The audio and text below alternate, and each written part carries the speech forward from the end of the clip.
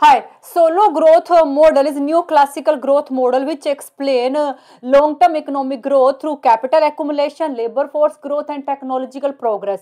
Most importantly, this model talks about exogenous technological progress. That means technological progress depend on factor outside the model.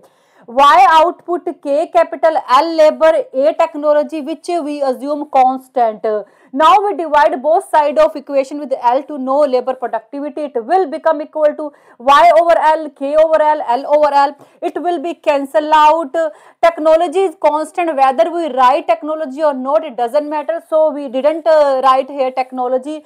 Here Y over L is output per worker, K over L is capital per worker. For the sake of simplicity, we write Y over L as a small y and K over L as a small k. And according to this equation, output per worker is function of capital per worker. That means output per worker depend on capital per worker. As capital per worker increase, output per worker also increase.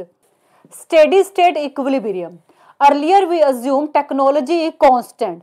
According to Solow, without technology, soon economy achieves steady state equilibrium where output per worker and capital per worker stop growing. Investment just cover need of growing population and depreciation. This is equation of steady state equilibrium.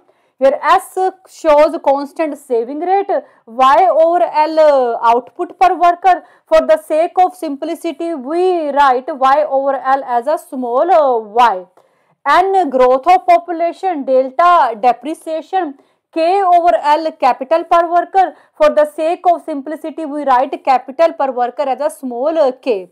According to this equation, at steady state equilibrium, output per worker and capital per worker stop growing. Investment just cover need of growing population and depreciation.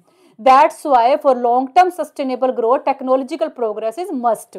Here we have capital per worker, here we have output worker. This curve shows as capital per worker increase, output per worker also increase. After some time period become constant due to steady state equilibrium. As output per worker increase, income increase, eventually saving also increase. This curve shows saving which is equal to investment. This line shows growth of population and depreciation. At E point, capital per worker and output per worker stop growing. Investment just cover need of growing population and depreciation. That's why E point will be called steady state equilibrium.